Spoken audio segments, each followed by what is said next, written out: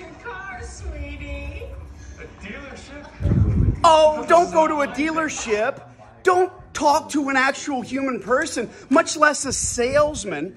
If you're like me, you likely don't even pay attention to commercials. How is a lizard going to sell you insurance?